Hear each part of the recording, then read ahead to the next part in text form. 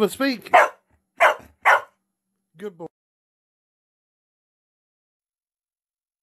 Come on, man. We cheated.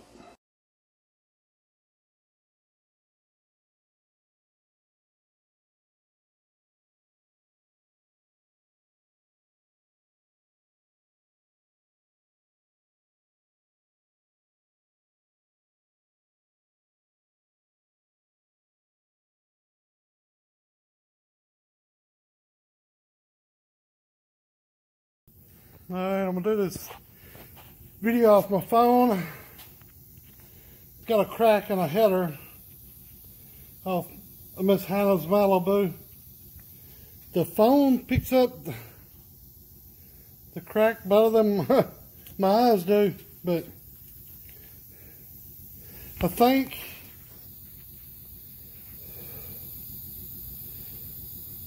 I've drilled a hole at the end of that crack and went around, drilled another hole at the other end of that crack up underneath there.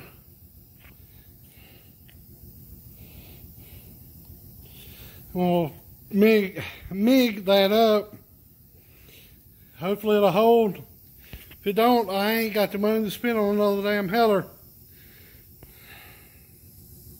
We'll deal with that if it comes about, but I'm gonna weld about a ½ inch and let it cool down, about another ½ inch, let it cool down. I'm gonna preheat it with a torch and just with the low propane torch. I'm gonna heat it up, get a little warm, put a little weld on it, and then stop and let it cool down a little bit and put another little weld on it. I don't know. Maybe I'll look this up before I start. I've welded stuff up like this before and pinged it, which took a punch or a pinging hammer and tap it after I got done, and it keeps it from stress cracking. It's what I've always been told. The guy I worked with, that's the way he always done cast iron. He would weld and he'd tap it.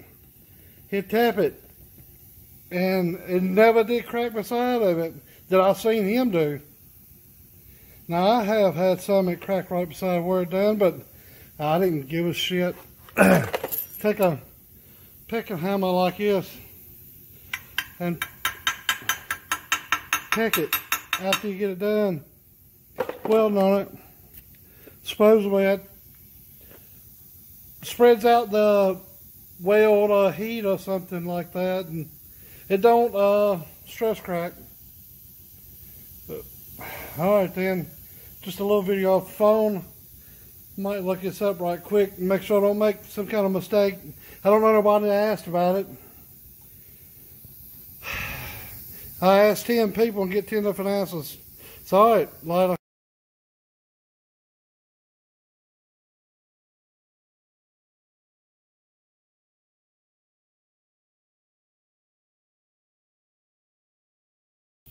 Well, it's done now.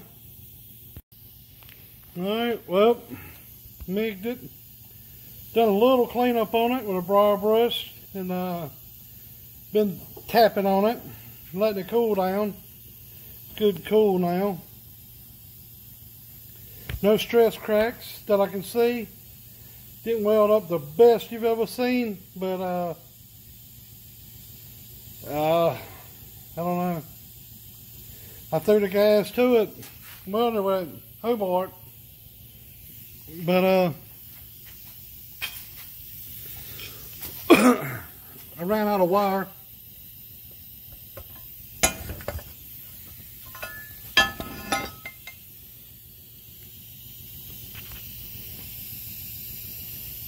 It wouldn't really look so bad if I didn't take that pinging hammer and hit it, but like I said, I've learned from a cat. I just texted him a few minutes ago, well, about an hour ago, and I asked him, I said, do this like we used to do them? And he said, yeah. He said he had any trouble with them. And he used to work for a place called Key Block. They would weld blocks up 4 or 5 different ways. But this right here is kind of screwed up.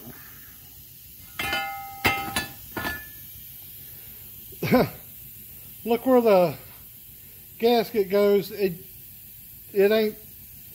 I hate to remove any material in here because it's already kind of thin. At least I think. I don't know, it feels kind of thick, but I don't want to thin it out any. And risk it cracking anymore. But as you can see, I got weld through the hole. And that's what I've always been taught to do it, is go to the end of the crack, drill a hole. And they said the weld, the crack won't go around the hole you drilled in it. Now, I fixed a bunch of them like that, so we're going to try this one. I don't think it looks too bad. It just wouldn't beat all the hell with a pinion hammer, but you know, it's cast iron that don't weld but so good. Yeah, it don't weld but so good. I did take the oxygen source out of it. You see the way this header, it comes off, starts getting hot right along in here, bottles up, gets hot by right here. It needs a whole nother header on it. All these things are bottling up into one and creating back pressure or heat where it ain't letting it all out. It's got to hit that converter. But look to me, it stood it out just a little bit. But I kind of like the way they got this converter in here. Be able to steal it. Be a bitch to steal. Thank God. Things are high. All right then. You can get back quiet later.